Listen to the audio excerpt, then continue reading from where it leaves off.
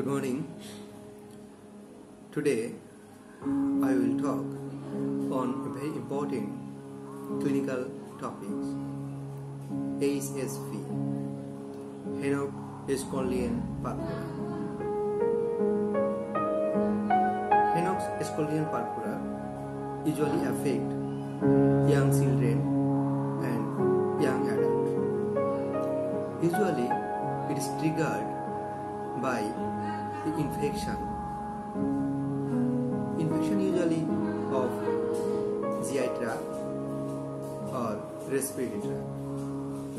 Following infection, there is antigen-antibody complex deposition in the endothelium anywhere of the body, followed by complement activation and then vasculitis. HSP characterized by tetrad, combination of 4 features. Number 1,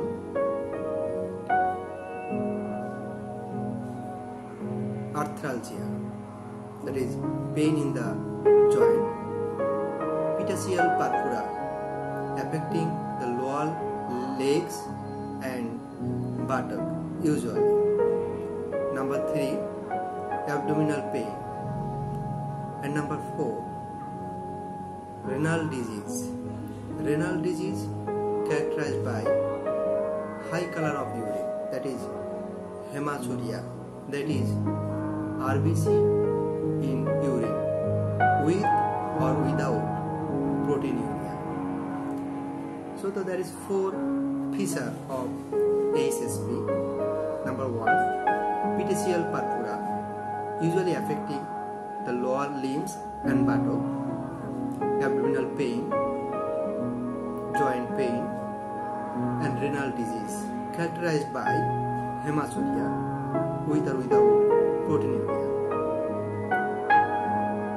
Usually we investigate for this HSP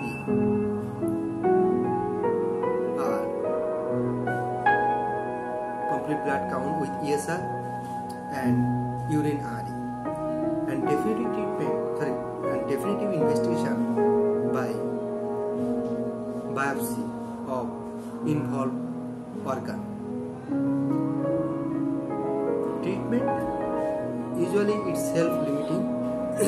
Usually treatment not needed, and if the treatment is needed, the treatment is steroid, and sometimes immunosuppressive therapy may be needed. What's about the prognosis? Prognosis of HSP in pediatric patient is good, and it very rarely relapse. But with increasing age, that is the HSP occurring in older children or young adult, more frequently HSP recur, and it may leads to chronic kidney disease. Actually, the HSP is IgA deposition,